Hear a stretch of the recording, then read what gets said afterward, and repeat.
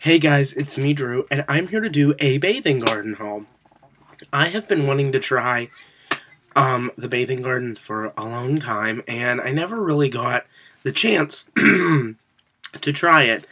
And I finally, Angela, as for Angela, on YouTube, she recommended the bathing garden to me, and I placed an order. I got that order, and it was amazing. And during that time, she had another restock, and I ordered from there too. So I just combined them both. I only got 2 clamshells, and then I got 9 scrubs. So I'll start with a clamshell in marshmallow cookie jar. Now this is from my newer orders, so I haven't had time for these. These have not fully cured yet, so I haven't melted anything. And this smells so good. And the really cool thing about it is you can really smell the marshmallow, but you really smell the cookie too.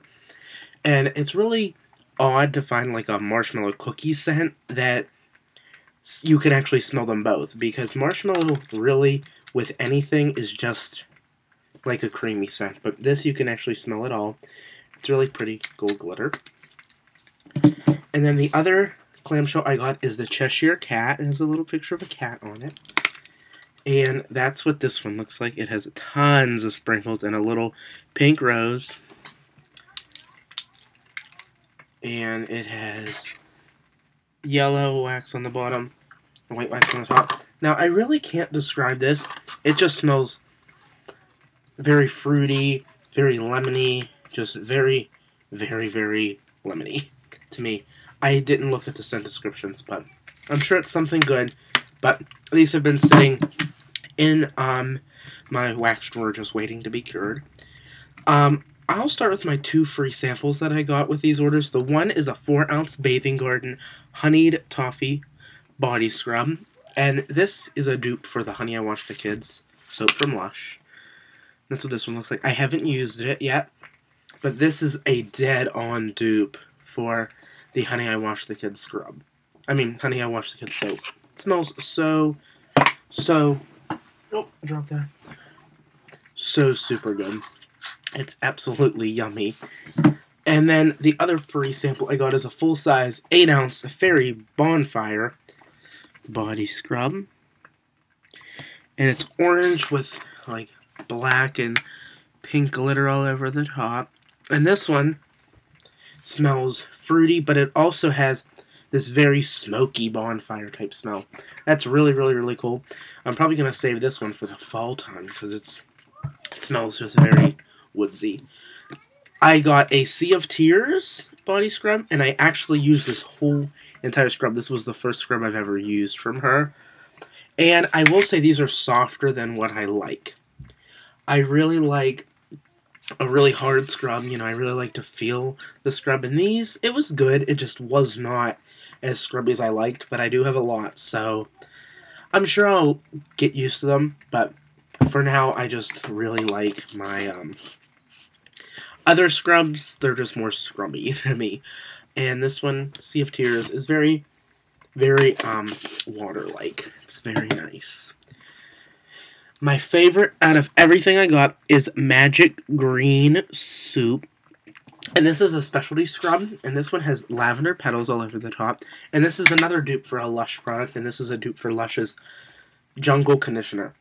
And if I didn't even know it was a dupe for Jungle Conditioner, I would know, because it smells so good. But as you can see, these are very, like, dense, almost like a body butter. It's really cool. One of them you can really tell. But it smells really good, just like a very green scent. The next one is the Smitten Diaries. And this one is like a vanilla coconut type smell, and it's very good. And this one has little sprinkles on it. I really like this one too. Just vanilla, coconut, and just really good. My least favorite in the order is Winter Palace, because I thought the mint would be stronger than what it is, and it's almost just like blah. Like bland, nothing too special about this one. Just like a mint with almost like a hint of like some sort of fruit. I don't know. Guava berry gelato. There we go. And this one